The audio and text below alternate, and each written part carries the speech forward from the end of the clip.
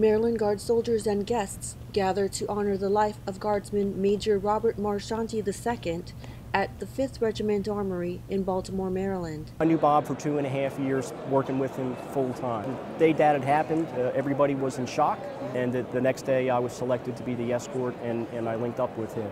And at that point, it was a very emotional experience. You know, but you have that sense of duty.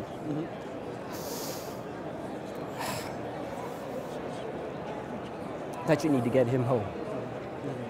Major Marchanti worked with the 29th Infantry Division Security Partnering Team 2 in Afghanistan.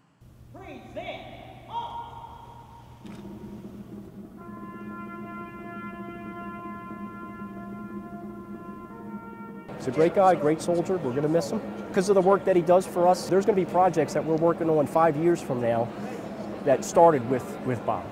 So we're going to have memories, fresh memories of him for many years to come.